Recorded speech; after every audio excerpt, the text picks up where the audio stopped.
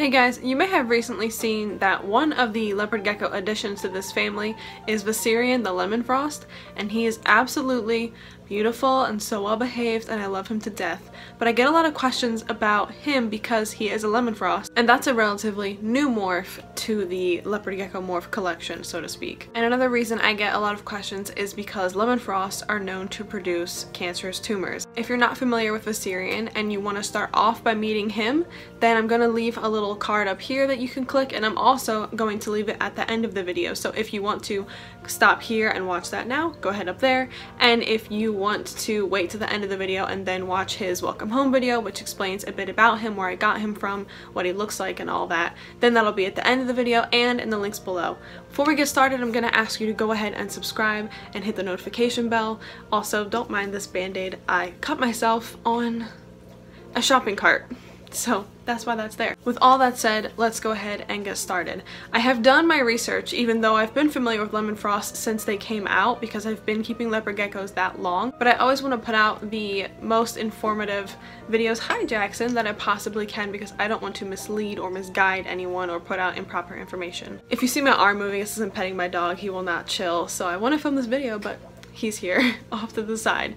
Anyways, the lemon frost morph is actually a mutation that came from a normal pairing. So you had a normal morph leopard gecko paired to a normal morph leopard gecko, and this happened at the Gourmet Rat, I believe it was, which is a breeder I'm not familiar with, and one of their staff noticed that this gecko did not look like a normal hatchling, and so they separated it, and then as it grew up they realized that it was a new morph, a mutation different from just a normal. This happened in 2013, so like I said, it is definitely relatively new to the leopard gecko scope of morphs. So that one offspring was bred and it had lemon frost offspring, and those offspring were sold at auction. The auction took place in Tinley Park at NERBC, which is actually a convention that I've been to, and I'll get to my experience with lemon frost later, but I actually was there for a second auction of a lemon frost. I believe the first pair, it was a male and female, one was older than the other, went for $10,000 at NERBC Tinley Park, which is just wild to me, but there is definitely money in new morphs and in breeding, even for leopard geckos. That pair was purchased by Steve at Geckos Accept, and then that pairing was bred to other geckos. So the male was ready to breed, and that male was bred to other morphs, and then the following year, since the female was ready to breed, that female was bred to that male, so to make a super lemon frost, and then that female was also bred to other types of gecko morphs. So we know a few things about the genetics, and that would be that the gene is dominant.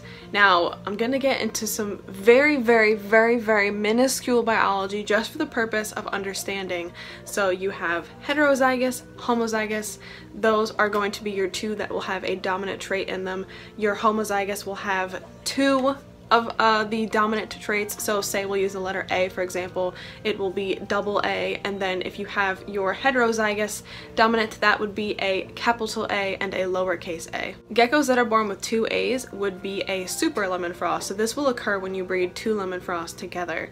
And then when you have a lemon frost bred to another gecko that also produces a lemon frost, it will be a big A and a little a, so to speak. Again, very minuscule biology we're going into here, just for the purpose of understanding the trait. Once those geckos were bred and their offspring started, hatching out, they were selling for thousands and thousands of dollars still because they were very new as of 2016, 2017, and still this year, but we'll get to that. Sorry if it looks different, my dog just knocked the camera over. Anyways, I was at NERBC Tinley Park in 2016, October 2016, and that's where I saw some of the first offspring go for auction there, and I know one gecko went for, I think it was $2,500. And I know that many other geckos produced that people bought that are lemon frost, they were spending well over $1,000 on those geckos, if not more. At that point, lemon frosts were being crossed to all kinds of morphs just to see, how the babies would look. That's the point of breeding, is to see what type of results the offspring will have. Now, the thing that's so great about lemon frosts is their appearance. They came from a normal pairing, and basically what you get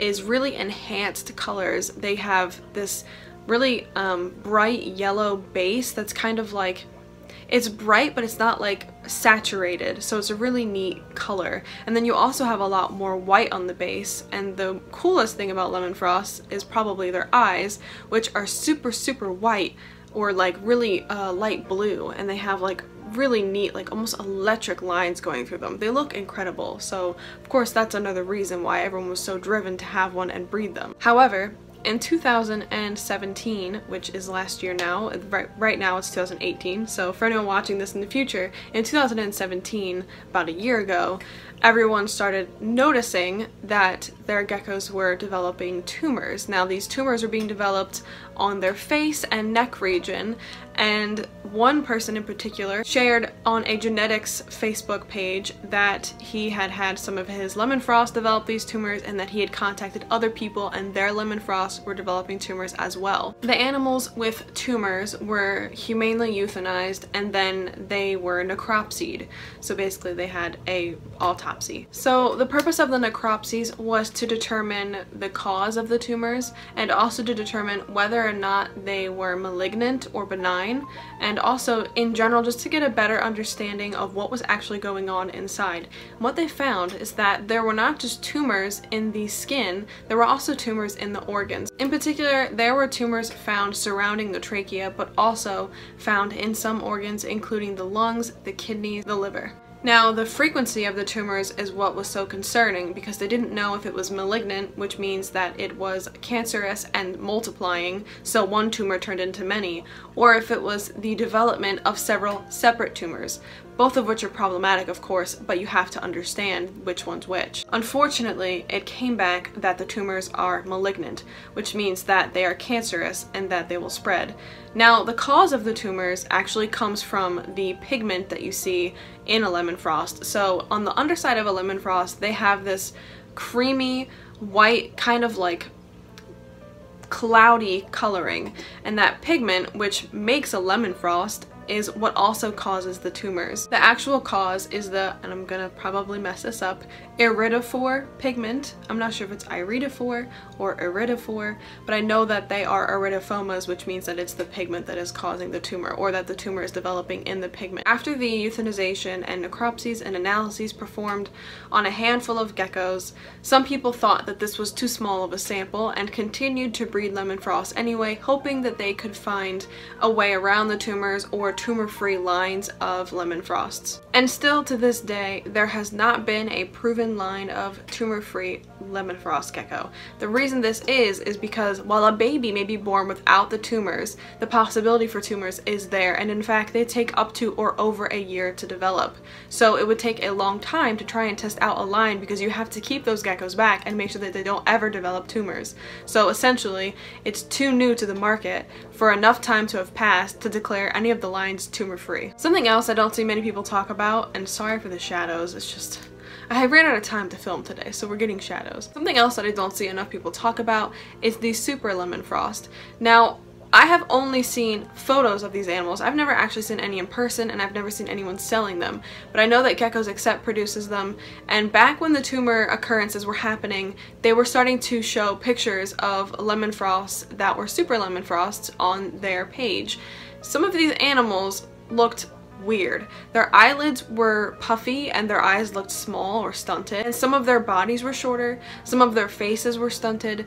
So I think that another ethical question that comes into play, aside from just, you know, the tumors, is the combination of a lemon frost and a lemon frost to create a super lemon frost, which, as I said earlier in my very mini biology lesson, would be the homozygous 2 capital letters. This was my A, 2 capital A's. That's really lame. I'm sorry I did that. So the question that I have to pose is, why are lemon frosts still being bred? There are numerous answers to this question, and each will be different for a breeder. So a breeder may think that they are breeding lemon frost because they want to find a tumor-free line. Others may breed lemon frost because they simply like the appearance of the lemon frost and want to see what other type of morphs they can create, or other type of certain looks that they can create in a gecko. And other people may breed them for the money, because they are still selling for hundreds, if not thousands of dollars. I think an issue that not enough people are raising, and I think that there are plenty of people who are, but I feel like not enough, is at what cost is it to find a pure line. The cost is numerous geckos with cancer, numerous geckos with tumors, and not just in or around their skin and neck, but also inside of their organs and their internal structures. What is the purpose? The purpose is just for a appealing gecko, for money, or for trying to find a pure line. The only thing I can see there that's ethical is trying to find a line where there are no tumors, but like I said, at what cost is that? You literally have to try how many different geckos and hope that they don't come out with tumors until you can find one that doesn't have a tumor, and then hope that that gecko's offspring won't have tumors. It's unethical in my mind to try and find a solution to a problem that is just going to grow bigger the more that you breed and spread them. Worse off, the lemon frost morph has been crossed to other problematic morphs like Enigma and white and yellow, which white and yellow has its own syndrome. If you're not familiar with white and yellow syndrome, I haven't talked about it on this channel, but I fully intend to. It's a bit more complicated than Enigma syndrome, so just bear that in mind. But there are some lines of white and yellow, and all Enigmas will have issues with their own morphs, and that should not be crossed to an already problematic morph. Then you're literally going to have animals walking around with tumors, neurological disorders. Come on. At the end of the day, the morph is still really, really new. There is still so much developing, and people are still breeding them, which of course I don't like, but people are still breeding them and finding out things about them, and the tumors are still developing on some geckos. I literally have Viserion, who is a gecko with a tumor, a lemon frost with a tumor. They are still out there, and unfortunately it's not known their longevity, because any geckos with tumors that I've seen so far have been euthanized and have been analyzed scientifically to determine the type of tumors and things like that I talked about earlier, but I haven't seen anybody else keeping a lemon frost that has a tumor. So if you are out there watching this video, you have a lemon frost, whether or not you are a breeder or whether or not you are just keeping it as a pet, and it has a tumor, can you please let me know how it's been for you? What is the longevity of a gecko that has a tumor? Do all geckos produce multiple tumors that are malignant, or do some just produce a few? How long can they survive and thrive comfortably and live not suffering with those tumors? I have a lot of questions, and the part of the reason I decided to take Viserion was because I wanted to answer some of those questions through my own experience and hope that I could provide those answers to other people, because like I said, lemon frosts are still being bred, so there are still going to be geckos with tumors. And at the end of the day, people are going to need answers, and hopefully I can provide some of that in my experiences with Viserion. I will make a playlist on this channel about Viserion and lemon frost in general, because as he ages, I fully intend to get elective x-rays and other sort of testing done. I'll have to talk to my vet specifically, but I want to make sure that one, he is never hurting or uncomfortable or suffering, and two, that if he does have a tumor internally and I can't see it, I'm aware of it before it causes any sort of problems for him. So I went and grabbed Viserion my lemon frost just for an example of what they look like. So here you can see that bright yet pale and also kind of like white coloring that they have. He's gorgeous, and here maybe he'll let you see his eyes. That eye trait is stunning. Focus on beautiful boy. Well, it's probably not going to focus on him, but he's gorgeous. Hi, bud. You wanna come down? You wanna come down? Come on. There you are. So anyways, this is Viserion. Let me see if I can get you guys a shot of his tumor. So as you can see, that white tumor right there. I'm assuming he will eventually develop one on the other side. But for right now, I only see it on this side. And then for reference, come here, bud. I know we're still working on handling, but he's really kind. For reference, his pigment right there, that like cloudy pigment. Let's see if I can like show you his underside. There you go. Sorry, I just kind of like flashed you guys. That was the easiest way to show his underside. But yeah, that cloudy yellowish white pigment, that's where the tumors come from, which is why you see them right here, because that's where that pigment starts on them. Yes, I know you have a tumor. Yeah, I know, it stinks, huh? It stinks, huh? Having a tumor. Yeah, a cancerous tumor.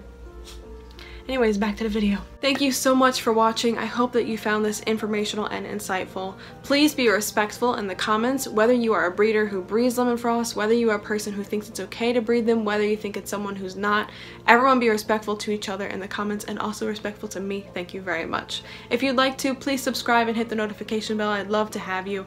Leave a comment down below, be nice, and leave a like. What else can you do? Oh, you can check the links below for a video about Viserion, as well as a social media link to Instagram and Facebook and all kinds of different social medias where you can see Viserion and his fellow gecko brothers and sisters, as well as the many other animals that live here. I am losing daylight, as you can see, so I have to go, but I'll see you guys in the next one. Bye!